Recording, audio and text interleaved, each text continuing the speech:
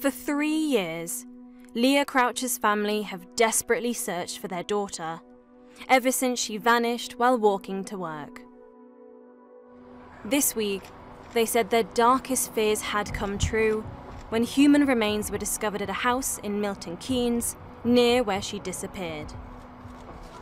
However, the case has now taken an even darker turn, as police have named their prime suspect in Leah's murder case as dead sex offender Neil Maxwell. Today, I am able to confirm that we have nominated a suspect in this case.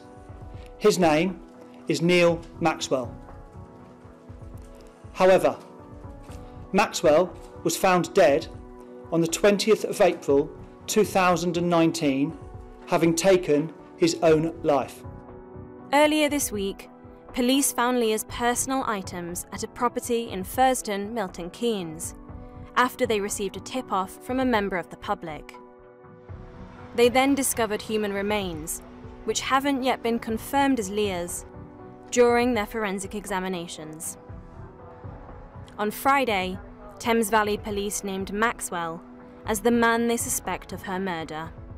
It is unusual to name a suspect, but we have also learned this week that during the time when Leah went missing, and whilst the owner of the property was not in the UK, Maxwell was the only person to have keys to that property. Maxwell had been employed by the homeowner to carry out some property maintenance at the house. We now know that Maxwell had keys to this property from November 2018.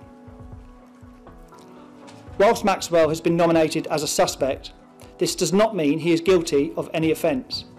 We will keep an open mind, and our detailed investigation will seek to gather sufficient evidence to establish the truth. The 49-year-old had previous convictions for sexual offences against women and was wanted in connection with a sexual assault from November 2018. Officers made 18 attempts to arrest him and even launched an appeal, but he managed to evade them by travelling around the UK, changing vehicles and using fake names. Maxwell killed himself in April 2019, just 2 months after Leah disappeared. Police said there had been no direct link between Maxwell and Leah, and they are now appealing for any information which could help their investigation. I'll get that little piece of dandruff off.